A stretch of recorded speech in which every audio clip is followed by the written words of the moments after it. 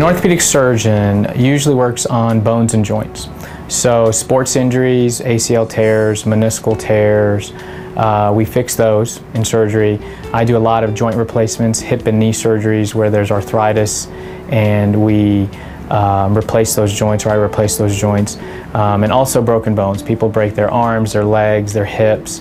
I fix those as well. A typical day for me is a pretty long day. I usually get up around 5:30. I go up to the hospital and I have rounds with the patients. After that, I start surgery around 7:15, 7:30, and then we operate back and forth. Between cases, there's very little time because there's one patient when we're finishing up one surgery, the other patient's getting ready, and so we walk from one room to the next. So lunch may be 5 or 10 minutes, and then we usually operate, or I operate till about 7 o'clock, and then I go home. Or sometimes if I'm able to, I'll try to go to the gym as well. The biggest challenge with my job is the balance between working a lot and trying to do a good job and trying to help people as you can, and balancing it with my home life. I don't think I do a very good job of it, and work consumes me a lot, and I love what I do, but I think sometimes I have to really make a concerted effort to find time at home as well with my wife. There's really two people that have influenced me most. One is Bill Griffin. I did my fellowship in hip and knee replacements with him, and he's in Charlotte. And I loved his demeanor, what he taught me, how to approach a patient, how to take care of a patient, how to be compassionate.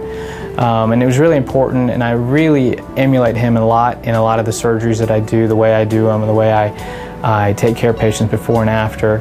And he's been a really important part of my life, and I still keep in contact with him. The other person that's really been important is my father. When I was very young, we came overseas from India, and he tells me the story. We literally had $14, and they left. I was about 5 years old. They left India, my parents, for me to have a better life here, and for him to have the courage to do what he did, to go to different states. It was so much hardship, and still be able to accomplish what he did, and to provide me the opportunity to do what I do. It's really important, and I look up to him for that. When I'm not at work and I have a lot of stress or I need to unwind, I like to go to the gym.